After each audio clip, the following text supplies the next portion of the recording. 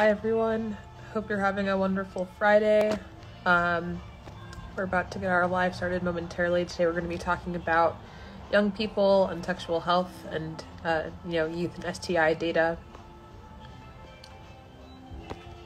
And I will apologize in advance. I'm having some bad cat allergies and so might be sneezing more than usual, but I will try my best before things transpire. Just getting my colleagues in the room. Hey, Corey, take two. What's up? Yes, take two. We're in there. Thank you.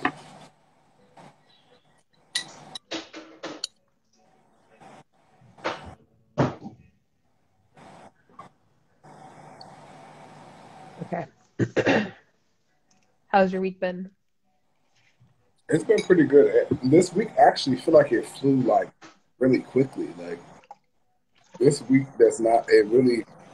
It was like Monday, Friday. I don't know what I was doing for it to fly so fast, but this week really feel like it like zapped by, which I'm not complaining about because now it's the weekend. So Yeah, I was about to say, hopefully it's a good thing. yeah, so it's definitely perfect for me. But still, it did. It definitely feels like it went by really quickly. All right, looks like Whitman-Walker is joining.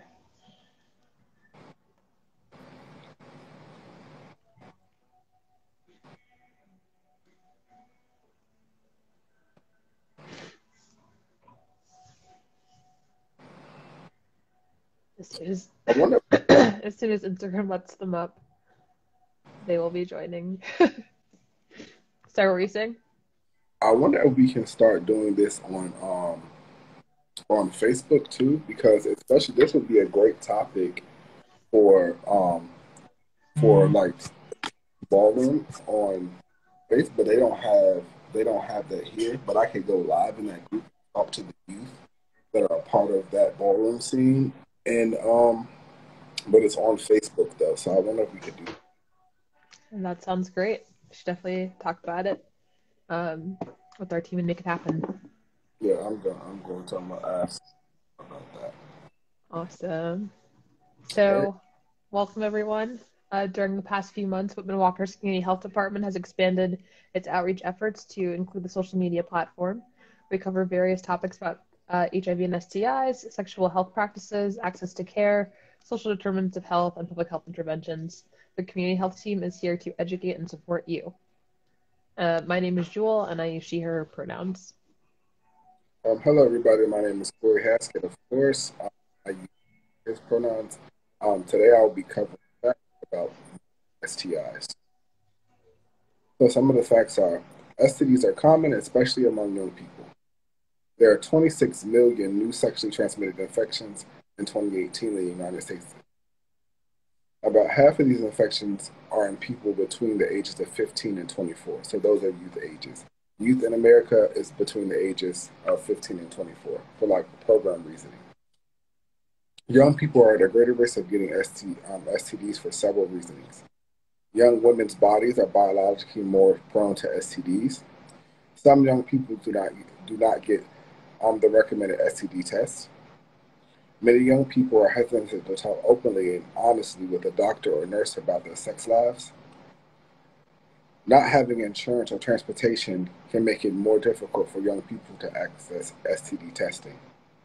Some, and as well as some young people have more than one sex partner. New estimates show that about 20 million sexually transmitted infections in the United States each year. Young people between the ages of 15 and 24, again youth ages, account for about 50% of all new STDs. All they re- all all they represent is just 25% of sexually experienced. They only represent 25% of the sexually experienced population. 46% of American high school students have had sexual intercourse and potentially are at risk for HIV and other STDs. Get yourself tested for HIV and tell others you did. Sign up and there is a link and it's called Update Your Status. In 2012, gonorrhea rates, well, this is a little bit dated, but They don't really update this stuff a lot. That's one of the problems I think that we actually are having and seeing when it comes to youth and STIs. In 2012, gonorrhea rates were highest among adolescents and young adults. In 2012, the highest rates were observed among women age of 20 to 24 years old and 15 through 19. The CDC and prevention estimates that there's more than 110 million STIs among men and women in the United States. This mostly includes both new and existing infections. The annual number of new infections is roughly equal among teen girls and teen guys. Teen girls at 51% and teen guys at 49%. HPV accounts for the majority of preventable STIs in the United States of America. 6 in 10 sexually active high school students reported using condoms during their most recent sexual encounter. 1 in 4 teens contracted a sexually transmitted disease every year. So that's 1 in 4, which is pretty high. Less than half adults of age 18 to 44 have ever been tested for STDs other than HIV and AIDS. Resources. Where can they get tested? There are places that offer teen-friendly, confidential, and free STD testing like Whitman-Walker Health. This means that no one has to find out, even if you've been tested. Visit Get Tested to find an STD testing location near you, or you can just go to Whitman-Walker, of course. Um, yeah, so what you like to? Awesome. Thanks so much for all of that data and stats. Super important to know. And yeah, I think we want to give a little bit of context for some of those numbers. So, one barrier to helping young people better understand sexual health is that sex education is not uniform across the United States. According to Planned Parenthood, only 29 states and DC mandate sex education in school. So, in many states, you might learn a lot about abstinence or refraining from sex and nothing about birth control. And that kind of policy has its cause and effects, right?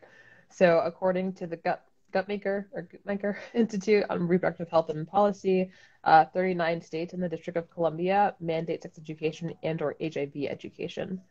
Uh, Another 36 states and DC allow parents the option to remove their children from instruction on sexual health and sexual education altogether.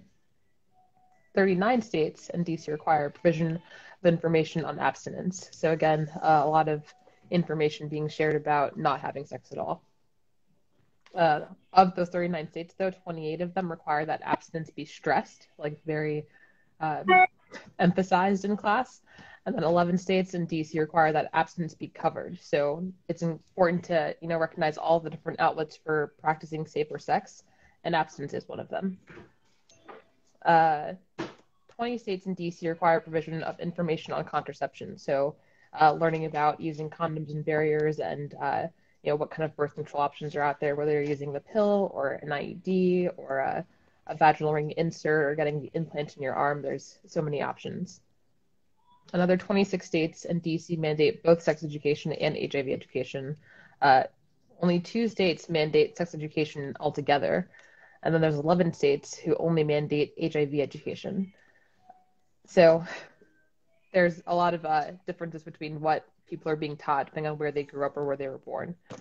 Another barrier that many students don't offer, that many people face, is that places don't really offer LGBTQ inclusive sex education. And as one of our younger generations more largely identify as LGBTQ and non-binary, and we just see more people who are coming out at younger ages or gender expansive, we are really doing a disservice to their health and well-being by not making LGBTQ inclusive sex ed more of the standard. LGBTQ inclusive sex education is required in California, Colorado, New Jersey, Oregon, Rhode Island, Washington, and DC. Washington, the state, and District of Columbia, DC. But at the same time, seven southern states either prohibit any sex education from being discussed that allows for even questions being answered about LGBTQ identities and relationships, or actually just require that sex educators try to frame the LGBTQ identities and relationships as being negative. So again, there's this barrier at the state level that doesn't allow people to learn what they actually need to learn to thrive and be sexually educated adults. I think another thing that we see working specifically in our work with Whitman-Walker and testing vulnerable populations in terms of sexual orientation identities and whatnot is that if you went somewhere else and they're not asking you kind of questions about the types of sex that you're having, people can't properly treat you. So you could get an STI in your throat, for example, if you were having oral sex, but you didn't have sex anywhere else. And if you go to a doctor who's not asking you, like, did you have oral sex or did you have insertive sex or did you have anal sex, like, they're not going to know to test you in your throat. They might just test you below the belt to see what you might have had sexually because they've assumed what kind of sex you've had. So it's little things like that that are not always caught in sexual education, and it's even harder to catch when there isn't a uniform standard for sex education. But again, Whitman-Walker is here to help. If you have any questions that we can offer insight or answers to, please give us a call at the number pinned in the comments. It's 202-797-4439. And you can also use that same number to get an appointment for STD testing or STI testing. Or is there anything you'd like to add before we give our COVID information update? No, I think, we covered a lot. I hope it was helpful, and moving forward, we have some new things coming for everybody. Yes, definitely. So before we go, we want to give you a few reminders about COVID-19 and vaccines. If you've already been vaccinated, that's really awesome. You've taken a really important step to preventing yourself and your loved ones and your communities from getting sick with COVID. And as more and more variants continue to fly around, it's super important that you use this most impactful form of protection against COVID-19. While the vaccine isn't going to prevent you from getting COVID altogether, it will prevent you from experiencing serious illness, hospitalization, and death from COVID. So that said, a lot of mask mandates have been lifted recently. So just stay alert, be mindful of who you're sharing closed indoor space with. If you're indoors and it's tight, definitely want to wear a mask. So still travel with your mask, be prepared to use it. But if you haven't been vaccinated and you're looking for an appointment, you can call Whitman-Walker Health at 202-207-2480.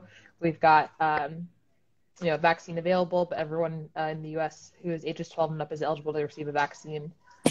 And if you can't reach us to make an appointment, you can call 1-855-363-0333. If you are a DC resident, again, that's 1-855-363-0333. And you can track the speed of COVID-19 vaccination lines by visiting coronavirus.dc.gov/don't wait. For Maryland residents, you can learn more about the vaccine distribution process or schedule a vaccine appointment at covidlink.maryland.gov or by calling 1-855-634-6829. Again, that's 1-855-634-6829. And then if you live in the Montgomery County area or the Prince George's County area, there's an online registration and vaccination portal that you can use.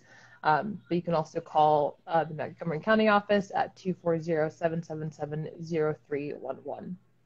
And finally, for Virginia residents, if you need to learn more about the vaccination distribution process or schedule an appointment, visit vaccinate.virginia.gov or call 877-829-4682.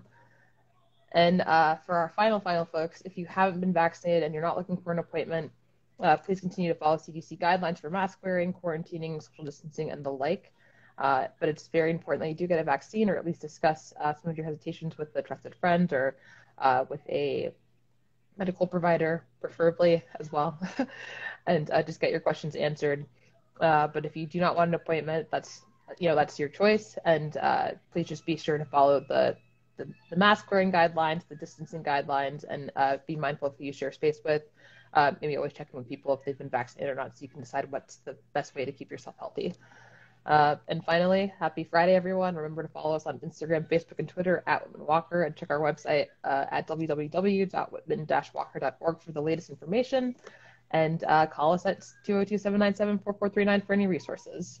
Please also follow our Whitman-Walker family pages at RealTalkDC_ and NoFilterDC. Wishing you all a happy Friday and beautiful weekend.